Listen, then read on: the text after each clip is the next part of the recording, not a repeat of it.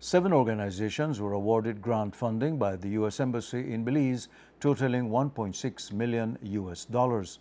The funding was made available through the Central American Regional Security Initiative, CARSI, Economic Support Funds Program. A short ceremony was held today at the residence of U.S. Ambassador Carlos Moreno. Love News was present and Hipólito Novella reports. Since 2008, the U.S. Embassy in Belize has provided more than $35 million in grant funding. This year, $1.6 million was allocated to fund 7 projects. According to the U.S. Ambassador to Belize, Carlos Moreno, these projects will focus on strengthening citizen security by creating jobs, increasing education opportunities, and constructing alternative activities in which at-risk youths can engage in. These are programs directed towards steering young people away from gang participation, violence, and crime through education, increased job opportunities, and leadership opportunities, and entrepreneurship, in fact, so that they can learn to really create their own businesses. We're looking forward to working with all of these NGOs and helping the youth, the at-risk youth in Belize, to steer them away from gang participation and crime. The grantees were asked to submit proposals that would engage young people between the ages of 14 and 25 who are considered at risk of falling prey to gang leaders. Each project seeks to attract the youth away from criminal life. This is exactly what the Toledo Institute for Development and Environment, TIDE, represented by Celia Mahong, seeks to do in southern Belize. Our project is twofold. It expands our existing freshwater cup, which is a program that TIDE has that integrates conservation with sports, football in particular.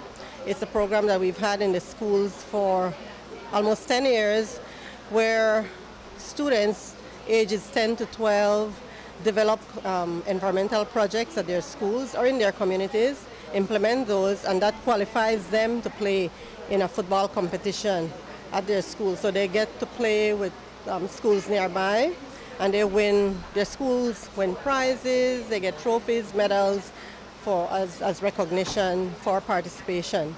So this project expands the Freshwater Cup, and it extends it to 30 schools.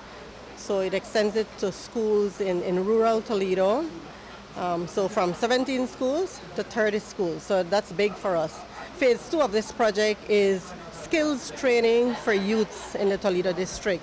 We realize that there are a number of youths in the district who are out of school and they're unemployed, and so the project will offer skills training, life skills training, numerous skills training such as carpentry, masonry, skills that prepare them for the tourism industry, among others.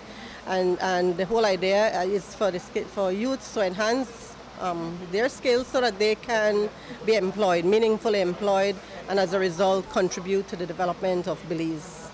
Also receiving grant funding was the Love Foundation, represented by Deborah Sewell. According to Sewell, Love Foundation has plans to target 150 at-risk young women in the next 2 years. The first part of the program, which is the first 90 days, is actually a therapeutic component, and then we move into them choosing a career path and us working with them for them to be able to meet that career goal. So it takes them into either vocational, educational, entrepreneurship activities. So it's wide open, and it's their choice what they want to get into. We're not just plugging them into some category that we think would best fit for them. They get to choose after 90 days where they want to go. And so it includes apprenticeship as well. It includes on-the-job training. It's a 2-year project, and within those 2 years, we're going to be working with 150 girls. What are the mechanisms that will be employed to select these youths? We're working closely with the Department of Youth Services. So we're going to be doing ongoing recruitment, and we're recruiting in different areas. So we're going to be looking in, we've already been working in the Yabra area, Lake Independence, St. Martin's area. We're expanding now to communities known as Jungle, Gungulong. So we're going to be in those communities looking for those young people who would be interested. So it's ongoing recruitment, on-the-ground recruitment with the staff from the Department of Youth Services. Ambassador Moreno says that these programs were chosen based on their track record and success. We want programs that have an established management because in addition to writing a great proposal, there's significant monitoring that comes along with that. Both the grant writing aspect and the monitoring requires some skill. And we at the government simply don't just give away money. We also look for metrics, that is, results. So we do measure whether or not these programs are successful.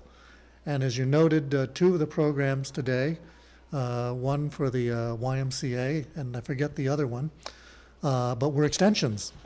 ITVET out of Stan Creek. They were initially granted a significant sum for 2 years. We had some remainder funds left over, and we decided to extend and make their 2-year grant into a 3-year grant. So success breeds success.